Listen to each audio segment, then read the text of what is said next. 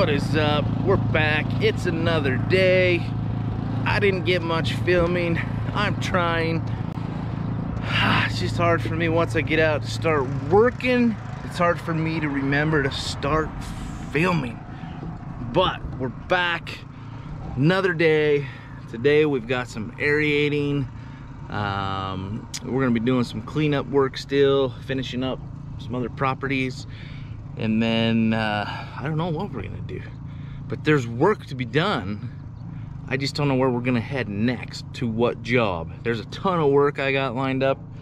I just need to get more organized and put a list together and go boom, boom, boom, boom, boom. So next week, we're gonna have our days planned out with what jobs we do and what days. It's kind of harder for us. Yesterday I turned down some work for some aerations. Basically they were next door neighbors, and basically I just said, hey, yeah, sorry, I mean, I'm full.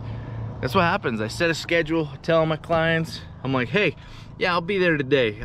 We'll get the dethatching done, blah, blah, blah, blah. Well, it turns out that I get so many neighbors coming up to me being like, hey, can you do this? Can you do that? And sometimes I'm like, yeah, sure, I'll do it because I'm here, right? It's extra money, you're here. But what I find is, unless you're in constant contact with your clients, you need to contact them and let them know what happened, especially if you're not gonna be there. That's the number one thing. And number one, I guess, I basically ask new clients, you know, I say, hey, what was the problem with your old company? And they say, well, they suck, first of all. Second of all, they say that there was a lack of communication. So by lack of communication, that just means like when the customer tries to get a hold of you, you answer the phone. Simple. I honestly don't talk to a lot of my clients, but there's an expectation of what I'm going to do. There's an expectation of me showing up every week like I should. If something happens, sometimes I don't call with rain and stuff like that, but I'll tell you what, if a customer contacts me, you're damn right I'm answering the phone, I'm texting them back, I'm calling them back. I am in constant communication with my clients if they contact me. So, rule of thumb, my number one rule of thumb is communication.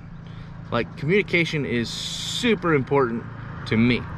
Maybe your business is different, I don't know.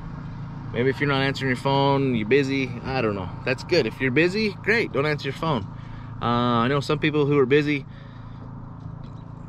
and they don't answer their phone, but yet I always see them posting on social media, you know, hey, call this person, you know, like, call my company, I'll do it. But they're so busy, they really don't need the work. And then when customers are trying to call them, they can't get a hold of them.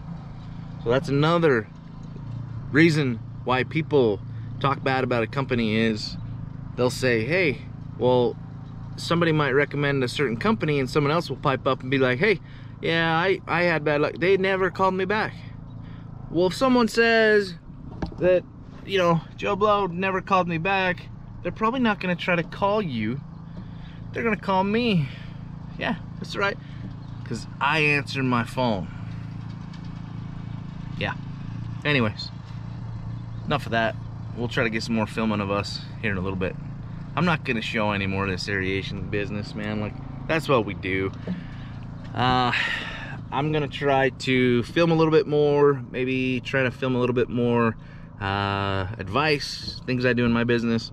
I don't know. What do you want to see? I want to film. I want to film our day because we have a good time, man. We joke, we have fun. Like, it's not just all serious work, you know. But I just feel like too many videos of, say, us aerating lawns are boring.